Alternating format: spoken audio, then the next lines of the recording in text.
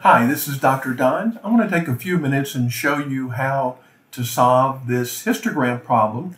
It's a relative frequency histogram we need to get here. And we need to use it to come up with some percentages.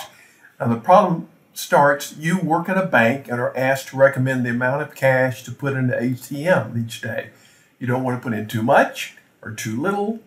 And then we need to create the relative frequency histogram and pick the right one.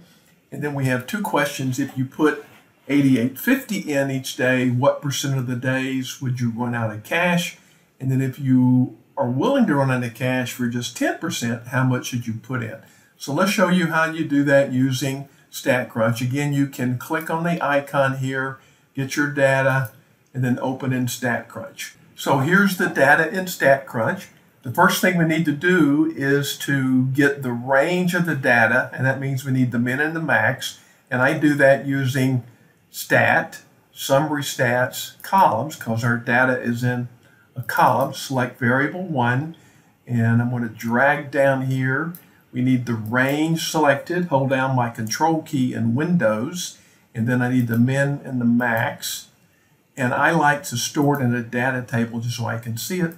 Click compute. So we can see our range here is 47, the minimum is 59, and the max is 106. Now you could do this using the data compute expression. Instead, I find it easier just to use a simple calculator. Here I've opened up the Windows calculator. We're going to take the range of 47 and then divide that by the number of classes, which is 8, equal 5.875, and we always round up to the nearest integer, so that would give us a bin width, a class width of 6. So now we can construct our histogram. We go to Graph, Histogram. Our data is in variable 1. We select that to make sure it's selected. We want the frequency, relative, and we want the bin to start at the minimum value, which is 59, and our bin width is 6. Now, one of the things I want to show you here is we're going to add a divider for percentages because we want to get the percentages above and below a point. And then we click compute. So here is our histogram. I'm just going to spread it out here a little bit.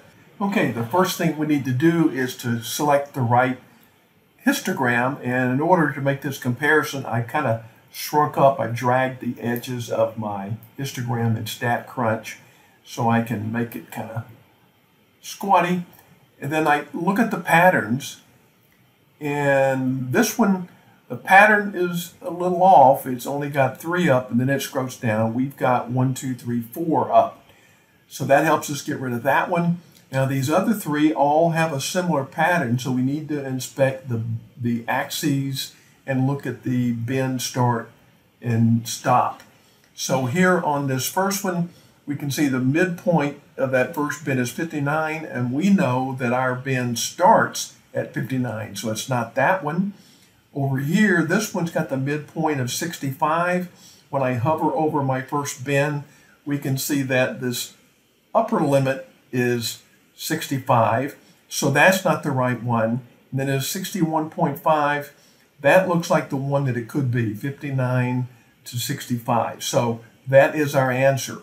Now the next part is, if we put in 8850 in the ATM, what percent of the days should you run out of cash? And I'm going to expand this a little bit again so we can see a little better here. Now here's that divider that I had you add, and we can just drag that different places and look at the percentage above and below that point. You can see right here, 73% below, 26.7 above that point. And if you hover over the line there, you can see we're at 86.1. So here we got 8850. And by inspecting the bins here, I see that this bin goes from 83 in the lower limit, and the lower limit of the next bin is 95. So 8850 is going to be in this bin, very close to that. So I'm going to drag this up and see there. Let's see, you can actually, that's 88.3. 88.5 is 23.3%, which is the answer they want. The next part says we want to not run out of cash more than 10% of the time. So how much would we put in there? You're willing to run out, I should say, no more than 10% of the time. So if we drag this divider till we get a total of 10%, that's right at 94.9. That's this divider there. Remember, we've got to be in the next bin down, so it's got to be less than 95. That's that upper limit. And so they say round the nearest 100, and that's how they get the 94, 10%. So I hope this helps.